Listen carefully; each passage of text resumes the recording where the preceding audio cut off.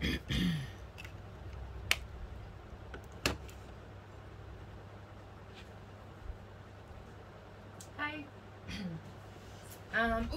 So it's, hello. So it's surgery day tomorrow. I'm home alone. It is 3 o'clock, Monday the 8th. So I have been shopping all morning. I have been out with friends. Actually, I'll catch you up with where have I been. Let's start from the beginning. Nothing's happened. No, that's not true.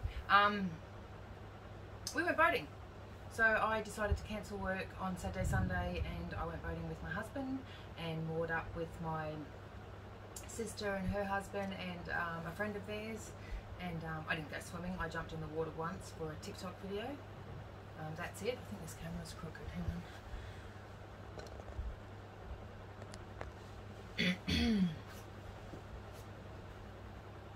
And yes, actually I will talk as I pack.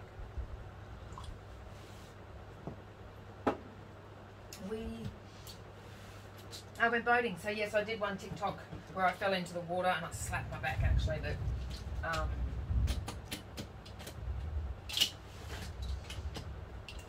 yes, went fishing, didn't really catch anything, but that's alright. It was actually a really, really nice weekend to get out of the house, spend time with my husband, spend time with my sister. It was really, really lovely. Then Sunday we came home and I went to a work gathering. I had a panic attack and anxiety attack in between that. Just about, because anxiety sucks. Because for me in my head, I had set that date with the girls at work, and I had set that date specific because it was the Sunday before my surgery, and it was in my head farewell to my boobies. This is the last time my boobies get to go out. My boobs, which aren't my boobs, they're fake, but they're my boobs. And I don't know why, but that caused me to have quite a few breakdowns and like an absolute sobbing breakdown to my husband. Which is the first time I've really broken down crying, so I guess it's becoming real. I don't know if this is the grieving process starting. Yes, so I went shopping today, and firstly, and then this morning I went and visited one of my closest friends, Jeannie, and spent a couple of hours with her at her house, and then I went shopping with Ange from work and spent a couple of hours with Ange. I have had so many people come around me. It's been unbelievable. I did have an anxiety attack about that. I'm a very solitary person. I don't leave my house much. I am very solitary, and even though I always know I have these people around, I don't go and see people very often, and to have so many people come around me is a little bit overwhelming. Tonight I have my whole family coming over. They're not coming here because my house is a mess. But we are going to go out to an all-you-can-eat buffet because this is my last feed before surgery. But that'll be nice. That's most of my family. Everyone that can come basically is going to be there tonight. And then, I didn't explain in my last video, on the day of surgery, my 3 boys, well, hopefully they don't have to stay home from school, but we're giving them the option to stay home from school. My older daughter is coming to spend the day with them, as well as my sister, and they are going to go to the movies. I believe my mum and my dad are going to go to the movies with them because mum doesn't think that she'll concentrate while she's at work and whatever. So yeah, it's just nice knowing that pretty much my whole close family is going to be together while I'm in surgery, so I know that all their thoughts and their wishes and everything is all in one spot, creating energy for me. So yes, I'm very, very thankful. I'm very, very lucky for the family that I have and the support that I have. But I want to go through everything that I bought at shopping. So this is my overnight bag. Oh, someone's ringing me. It's ringing in my ear. I don't know if you can hear that. I didn't have an overnight bag and I needed one, so I chose this flamingo one from Big W. Is it not cute? And then it's not my fault. I have a very, very poor diet at the best of times, and at the moment it's poor, and I just eat what I can, and unfortunately a lot of what I'm eating at the moment is lollies, and so I got a bit excited and bought a lot of lollies, but these might last me a week. And I might share some, like these. These are my dad's favourite, licorice also. I had a thing for jelly beans at the moment, so I had to buy 2 packets of those, plus a packet of snakes. Though the snakes have been a bit too much lately. And then the last time I bought this raspberry licorice block of Dairy Lee chocolate, it was delicious, so I had to buy 2 of those. And then this is my absolute favourite chocolate, so I bought 2 of those. The kids will get one of those though. And then I bought a Boost one just because they're new and I haven't tried that. And the kids will probably get some of that one too. Oh, there's my other bag of jelly beans.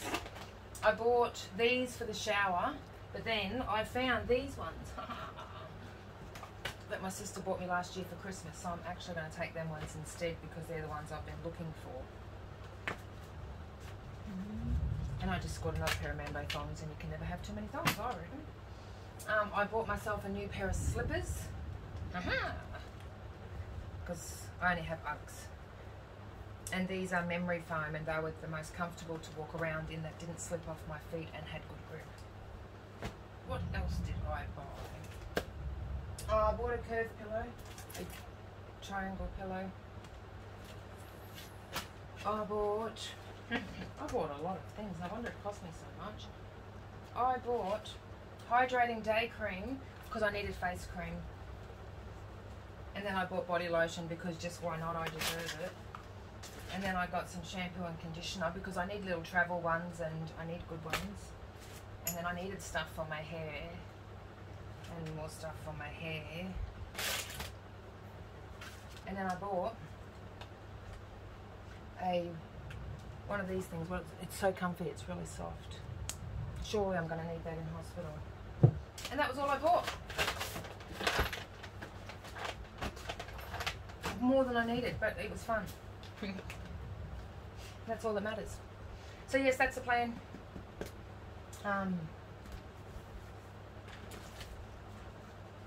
Tomorrow, so my sister and my daughter are staying here tonight, and sorry, I'm just looking for scissors. Tomorrow, I know there's scissors in here. I want to pack all this Panadol and I'm not allowed. I can't find scissors.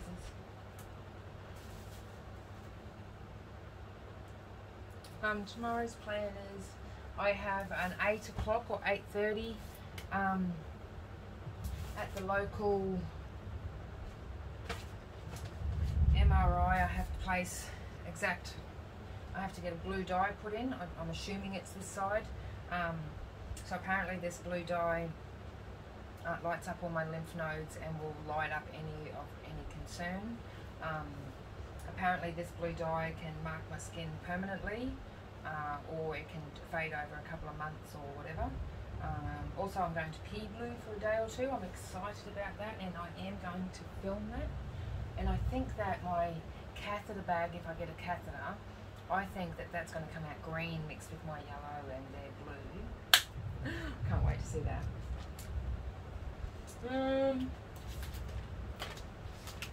So yeah, 8 o'clock is that, and then I have to be in there for 10:30. So I actually don't know what time my surgery is at all. I don't know anything other than, oh, did you see that? I have to be there for 10:30. So I'm assuming I'm first up in the afternoon. I'm hoping. Because I am hoping that I can have the surgery, get out of recovery and the kids, and get to see them in the afternoon, because if they do it too late, by the time I get out of recovery and get back up, I don't, you know, like visiting hours and whatever. So I'm very, very, very much hoping that I'm first up in the afternoon so the kids can, and I can see them and I can see my daughter, because once she goes home, I don't think I need them. Once she goes home, I don't know when I'm going to get to see her again. So I would really like to see my family the night of surgery tomorrow night. Yes, I'd like to see as many of them as possible actually. Mum, Dad, the kids. Shane will be with me the whole time, my husband. He doesn't really intend to leave the hospital. He will pretty much just stay there. I've told him he should go to the movies with the kids and my family, but that's up to him ultimately.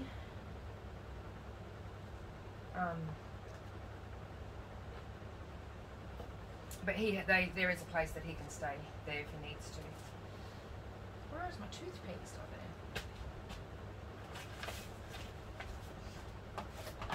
there. And that's about it. So hopefully, I'm sure I'll do a little video in the morning. Whether you probably won't get that until after surgery though. But I'll try. Can't do so much, but I'll try and get a video tomorrow morning. And I have plans in my head of what I want to do, as I always do. Do you think I need perfume? Surely I will.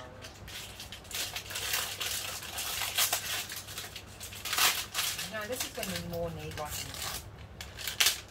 an impulse or something. I'll throw that in the bin later.